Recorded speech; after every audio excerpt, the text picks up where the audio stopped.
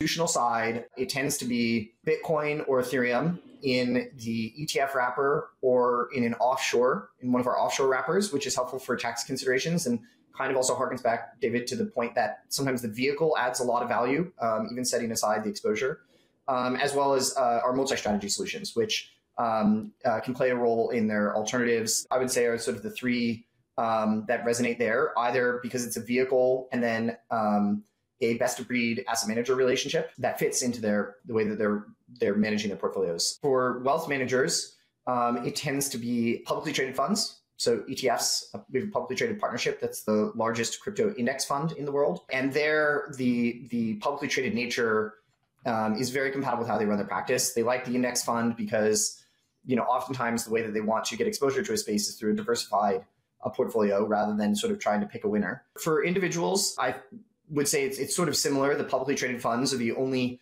funds that are available to non-accredited investors. Those are public funds with public reporting, and they're our Bitcoin ETF and our index fund are the two most popular.